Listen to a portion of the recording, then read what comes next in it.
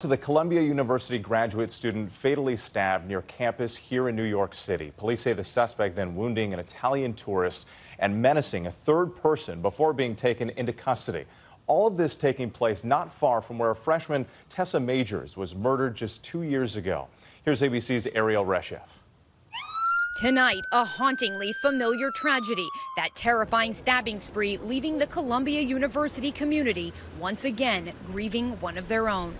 10:54 Thursday evening, 30-year-old graduate student Davide Giri walking home from a soccer practice near Morningside Park, just steps from campus when authorities say a knife-wielding suspect randomly attacked.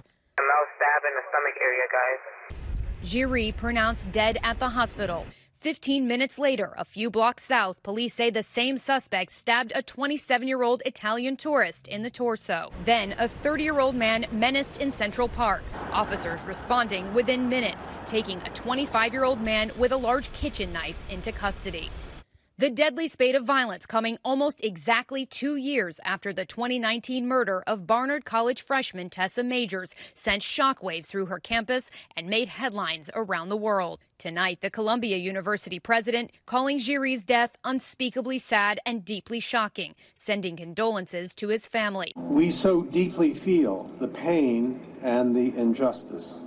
The campus gathering to mourn the engineering student, athlete, and friend.